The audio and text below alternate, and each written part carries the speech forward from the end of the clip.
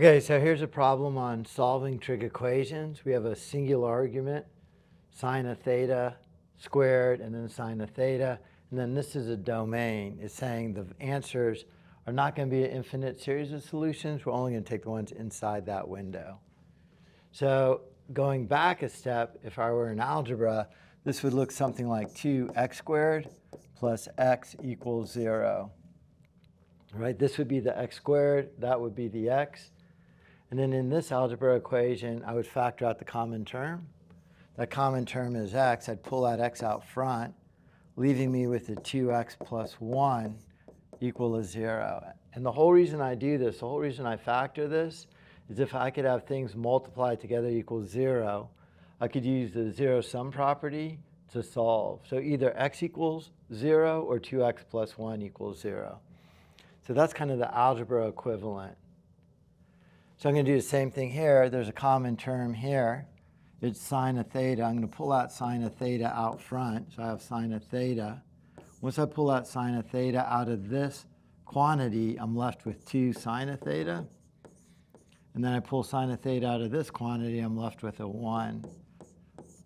And the whole reason I did that is so I could use the zero-sum property.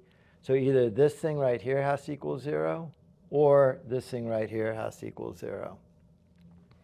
So if sine of theta has to equal 0, don't forget that's always a fraction. That's the same thing as 0 over 1.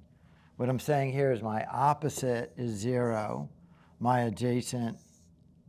opposite is 0. My hypotenuse is 1. That could happen here at 0 degrees. It could also happen here at 180 degrees. Right? So those are my two reference triangles from here. And then I have to solve this piece here. So either this thing was equal to 0 or this thing's equal to 0. So 2 sine of theta plus 1 is equal to 0. Isolating my variable theta, I subtract 1 from both sides and get 2 sine of thetas equal to negative 1 from subtracting that 1 from both sides. Then I divide both sides by 2. Those cancel, and I have sine of theta is equal to negative 1/2. So that's going to happen where the opposite is negative 1 and the hypotenuse is 2.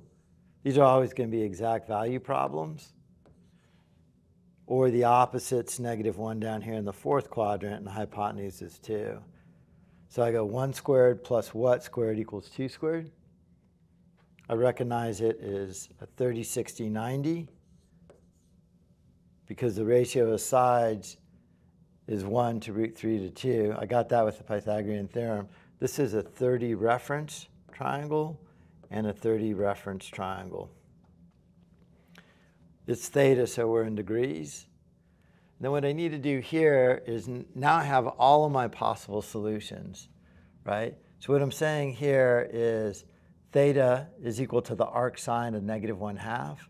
It is saying, what is my angle when my ratio is this? There's an infinite series of answers.